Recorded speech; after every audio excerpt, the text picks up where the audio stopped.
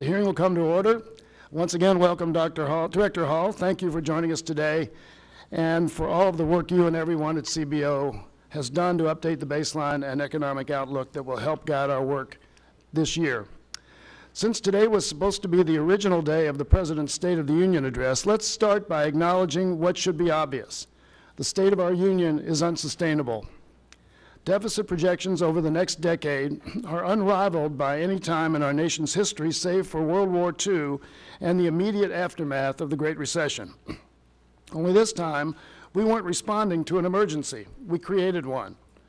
We're not in this situation because we were forced to make a tough choice to save the American people. No, we're facing this bleak fiscal reality because this president and the so-called fiscal conservatives in his party chose to squander our nation's wealth and solvency, to exacerbate record income inequality, to take resources from those in need so they could bolster the already wealthy with reckless tax cuts for millionaires and multinational corporations. Director Hall, you project a deficit this year that is $118 billion higher than last year. Average deficits over the next decade are projected to rise. The national debt is expected to reach 93% of GDP by 2029, before rising to an unprecedented 150% of GDP in 2049. This is despite the fact that the economy is undergoing the second longest expansion on record, 114 months of economic growth since 2009.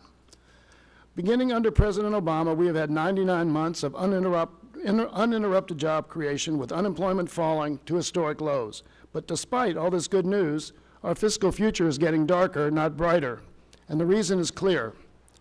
Just over a year ago, Congress passed a tax bill that showered the bulk of its benefits on corporations and the wealthy. My Republican colleagues didn't mind that our economy was healthy and the wealthy were doing just fine. They promised these tax cuts would trickle down to everyone else, unleashing miraculous economic growth and long overdue raises for workers. Even better, we would get all of this for free. The reality?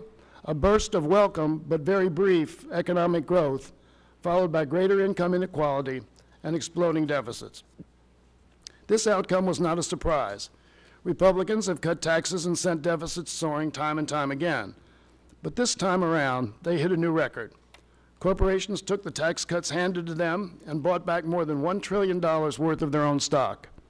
Not $1 trillion worth of worker bonuses or $1 trillion for raises when wages that have been stagnant for decades, not even $1 trillion of new investment to expand business operations.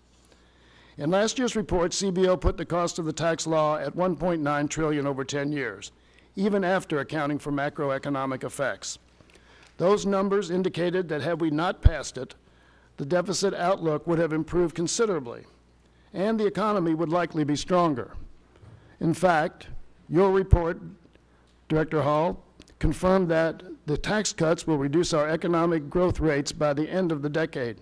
This new forecast further confirms that inescapable reality. And we know how this story continues. My friends on the other side of the aisle will point to Social Security, Medicare, and Medicaid as the culprits of the deficit.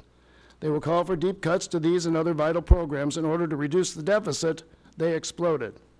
They will call for a balanced budget and ignore the role their tax cuts played in damaging the fiscal outlook. Make no mistake, as this and previous CBO reports have warned, we face serious challenges, serious fiscal challenges going forward. From caring for an aging population to mitigating the financial costs of a warming climate to making the investments we need to compete in a global economy and help American families succeed, the federal budget will be increasingly strained. These are the real problems that demand real solutions, and they will require a fair and responsible approach that includes revenue, that tackles the causes of high health care costs, and that improves efficiency of federal spending without harming seniors' retirement security or imposing more burdens on struggling families. Returning us to a sustainable fiscal trajectory will require smarter use of the nation's fiscal resources, and that is what I hope to do this year as chairman of the committee. I want our committee to help shine a bright spotlight on the reality of the situation we face, to fully vet the choices we have, and then set the stage to make the most responsible decisions as a Congress. Director Hall, thank you for helping us begin that conversation. I look forward to hearing your testimony, and I now yield to the ranking member for his opening statement.